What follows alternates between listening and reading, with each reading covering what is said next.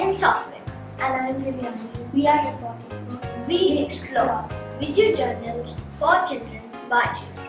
Did you know that the sun's heat and light can produce electricity? Large, flat panels called solar panels convert the sun's light into electricity.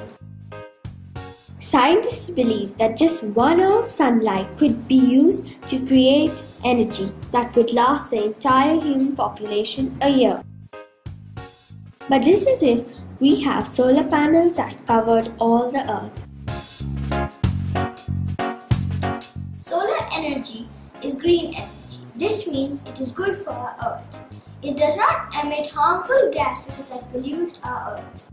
Today we are going to use tiny solar panels to power up a rover made by recycling a solar can.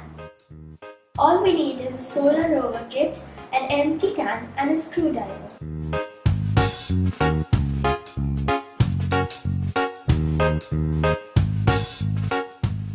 Follow the instructions on the kit to assemble your super cool rover.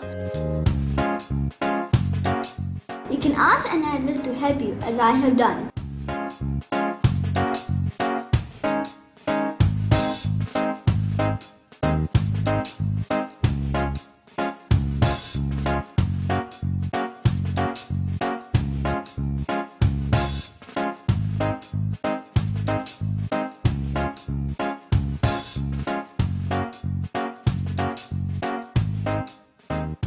Now let's take this green rover out in the sunlight. Let these tiny solar panels get some charge. Look! It's moving! Isn't that just epic? I wish our cars could also run on solar energy.